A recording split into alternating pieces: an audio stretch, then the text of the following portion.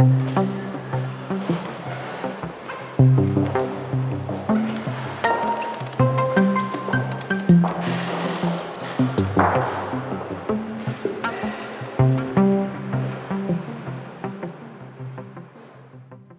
exhibition is titled Relics. It brings together the work of 3 artists, Nikita Gale, Sam Moyer, and Tony Matelli. What it was really about is bringing together these 3 artists that I think deal with materials in very interesting, innovative, varying ways. The way that these artists think about the materials that they're using and how that correlates with ideas of like time or a record of a moment in history. Sam Moyer and Tony are based in New York, and Nikita Gale is based in Los Angeles. All 3 of the artists have come for the exhibition. Nikita made her work on site, which we're really excited about. And then Tony and Sam also made new works for the show.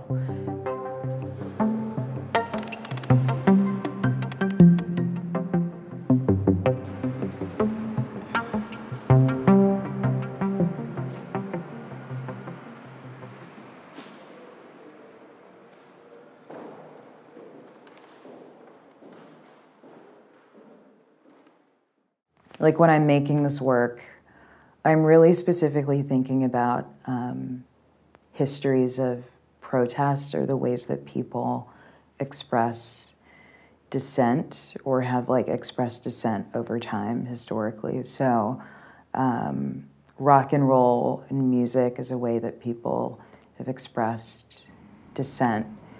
Like it could be easily broadcast, but it was also kind of like a safe space to do that in some ways. Also, the way that the cement kind of comes into this, or like the pavement, is the relationship that that material has to the street, and the way that the street has also kind of served as the site of protest. The history of barricade construction is something that I'm really, really fascinated by. And this idea of like people taking things like out of their homes or ripping up parts of the streets to create these blockades to kind of control. It's especially exciting to be doing this in Paris just because of the history of like the French Revolution. Like, so yeah, that's like the strategy of making, or the concepts that I'm thinking about with the sculptures. So should that go in closer to Sam? What if Sam went through the middle and like that? That's too many. That's too. I like how there's this like really elegant dialogue, like how you can see the curves of your work, like the scallops. Mm-hmm. Like and then the scallop in there. And so do you think it's good in that corner right there? Should come out more? I like it the way it is. Okay. I think that we can also like. I'm sorry, I'm not sure that. No, I really appreciate it.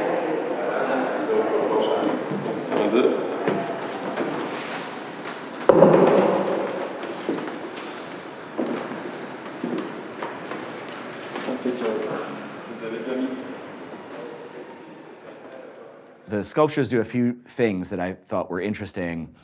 Something that is at the end of its life, the statuary, and something that is permanently fresh because all the perishable objects are, of course, imperishable because they're cast in bronze and they're painted. One assumes that the banana is going to turn brown or the orange is going to rot, but that never happens because they're frozen in that moment, a kind of memento mori or a vanitas. I think of them as a kind of soft vandalism also, you know, like there's a kind of irreverence to those, like a banana peel laid on a statue's face. There's like a narrative component to these pieces, like how do these objects get on those statues and who did that and why are they there? So I like that component of these things too.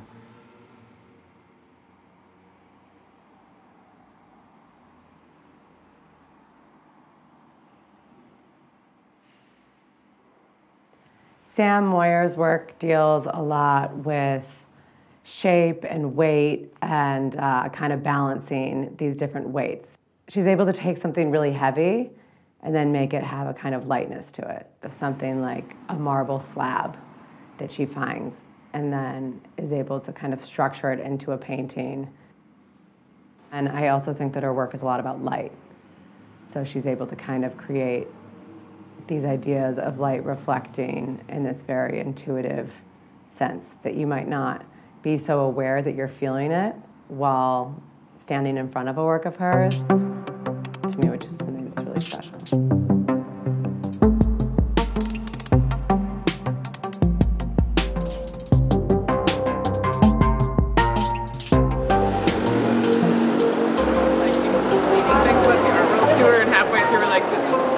Yeah, like, oh, we're committing ourselves to this.